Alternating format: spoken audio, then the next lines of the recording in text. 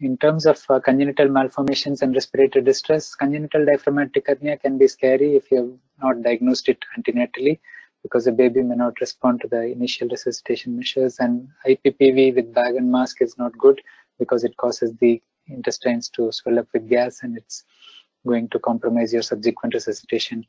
So it should be considered in any baby born where you have cardiac pulsation shifted to the right for a left diaphragmatic hernia, which is a commoner type, and you may have a scaphoid abdomen because the abdominal contents are pushed into the chest. So you can electively intubate such babies. Sometimes we don't pick it up in the labor room and baby presents with respiratory distress and the X-ray shows diaphragmatic hernia, and then we intubate and manage.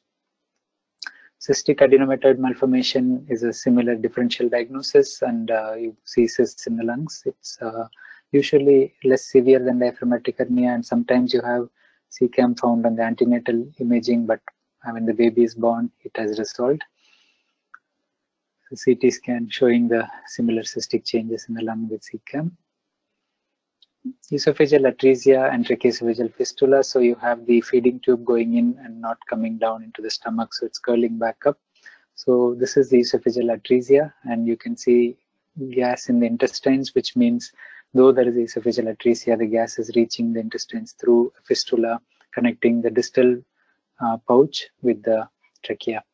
So this is the typical picture where you have the airway, the trachea, and we have the blind upper pouch, which is atresia, and we have the fistula connecting the lower pouch of the esophagus with the airway.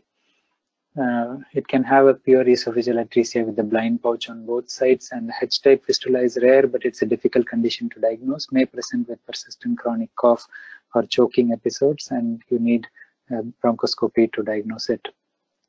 So this is another view of the feeding tube stopping short, and it needs a surgical repair.